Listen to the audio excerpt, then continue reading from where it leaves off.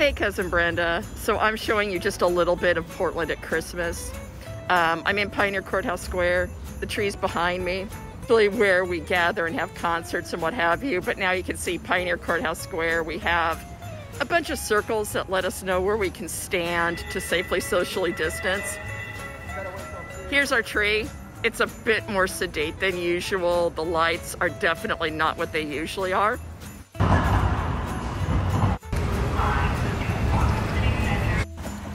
So you can see that there's plywood on the windows.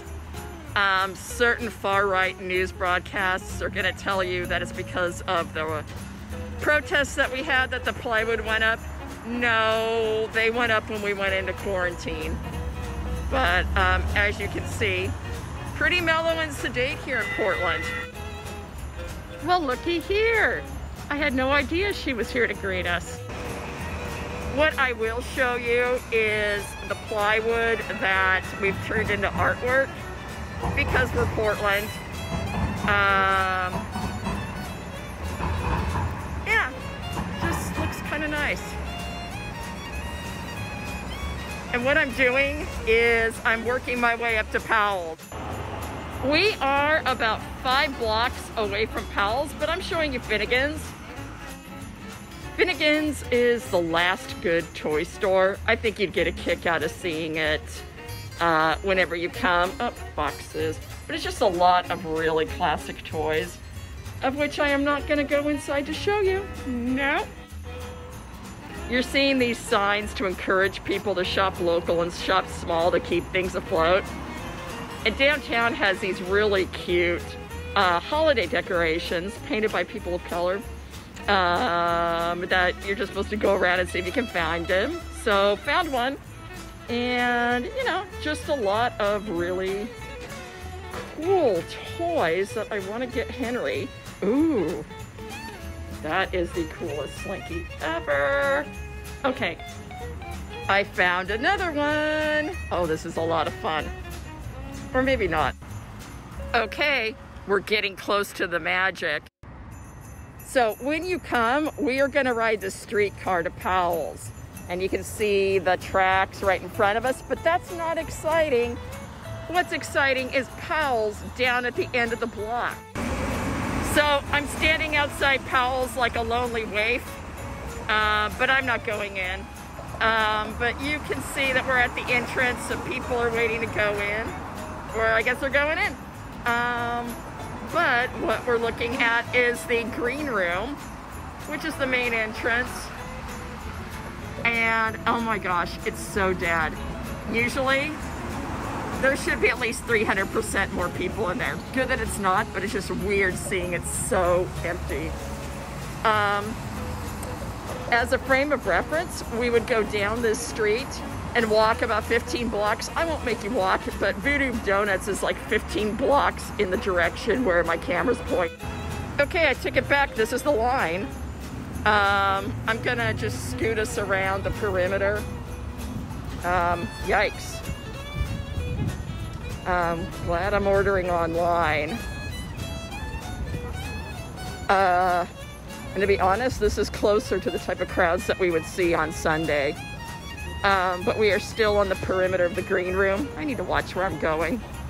And I'm walking us down to the pink room.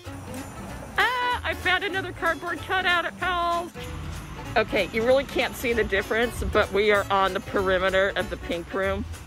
And I had high hopes of like peering through a glass to have you see the kids' books. But I can't. But you can see how cute the Pearl District is. Stuff that is like way too expensive to buy, but really kind of cute to look at. Okay, we're getting close. Okay, it looks like I can't show you the pink room. Bummer, but look at this car. Okay, we are looking at the orange room. So the pink room is that way. And just for the sake of being able to show you the inside of Powell's, the orange room is just going to have to do. This is where the music and what have you is. Ladders to reach the top of the bookshelves. And I'm kind of glad I can at least show you some. And It is never this dead, okay? The only time when it is this dead is like right at opening on a Sunday, and even then, there's more people. I've never seen Powell's this empty, never. But you can see, like, here's all the book carts for pickup. This probably doesn't mean anything, but it's just, holy shit, we are in the middle of a pandemic. Okay, last segment that I'm just showing you so I can weep on your shoulder. We're looking inside the cafe, and again, utterly bizarre that it's this closed, just this, not closed, but it's, well, it is closed.